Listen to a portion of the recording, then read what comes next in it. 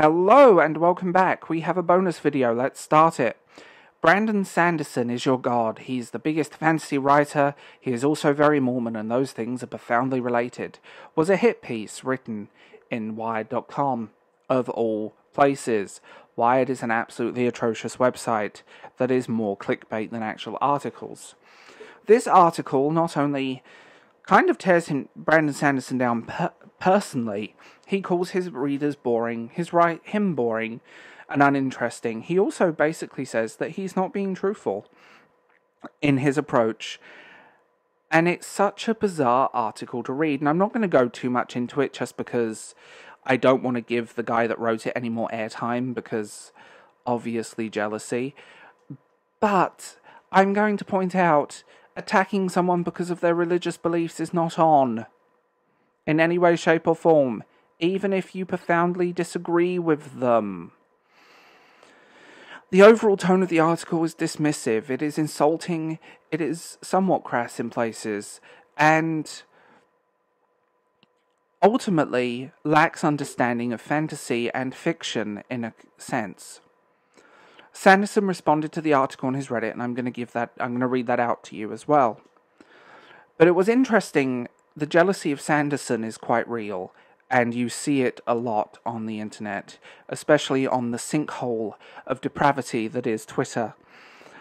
Depravity, more like Tumblr in 2012. The whole thing is, he writes good books.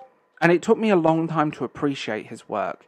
It took me a long time to understand his work. I couldn't read it for a long time. I tried, and then the books hit the right note back in 2019? So we're going back a few years now. And I have to say, I fell in love with his work. I fell in love with his storytelling, his world building, his characters. And I'm so glad that I did, and I feel kind of bad for not reading his books sooner. I've had the great pleasure of meeting Sanderson as well at a talk. Long before I'd actually read his work, it was just I was invited to this thing and I got to meet him, which is very cool. And his writing stuff on YouTube, his podcast, all of this stuff is fantastic and definitely worth watching/listening to if you want to be a writer yourself. He has proven to be no end of help for me. Now, watching the jealousy rise out of the Twitter depths over the Kickstarter, I think because he's always put in that air quotes problematic category, and I dislike the phrase problematic. So, the guy's a Mormon, who cares?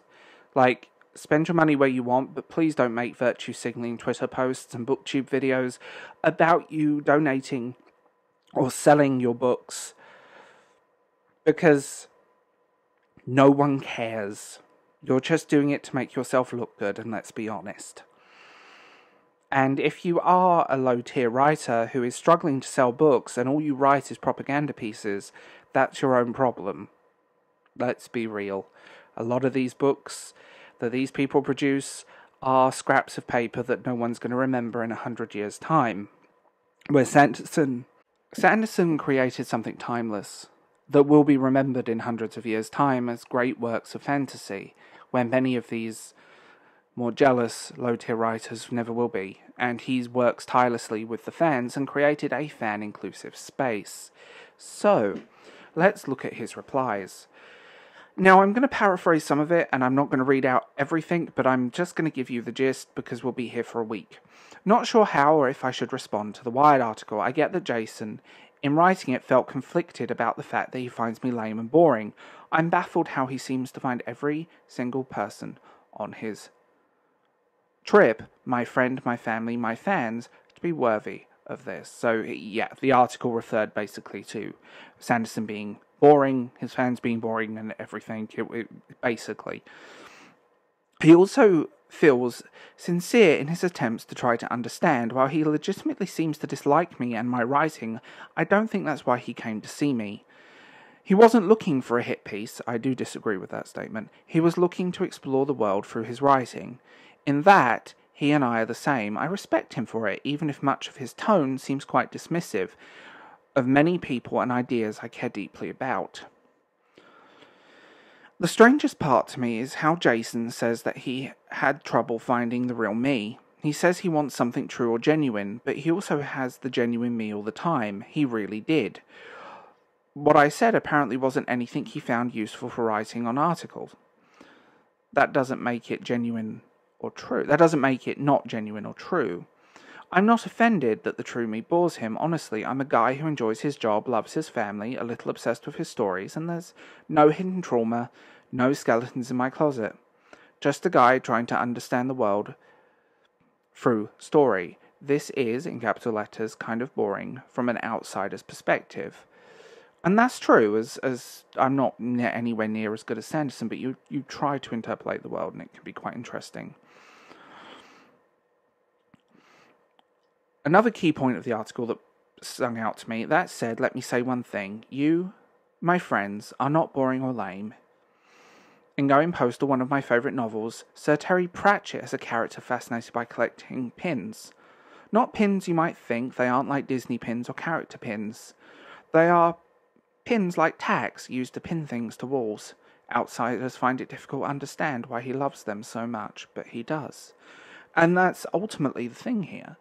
I think if you don't understand what you're talking about, if you don't understand the people, the readers, the writer, the world, you aren't going to engage with the work. And I get the feeling that Jason, the guy that wrote the article, definitely didn't understand what he was talking about. I read through the article a few times, and I found the article extremely dismissive, and I think Sanderson points that out as well. I find articles like this not only hit more hit pieces and more clickbaity than they should be, I also find it extremely destructive and kind of sad to witness the whole thing. I mean, Jason is the senior editor of Wired.com, and I went through some of his articles. There seems to be a lack of understanding, and I don't think it's necessarily his fault, but the lack of understanding and very obvious clickbait is very apparent, and I think Sanderson handled it very well. I encourage you all to go out there and read all of this.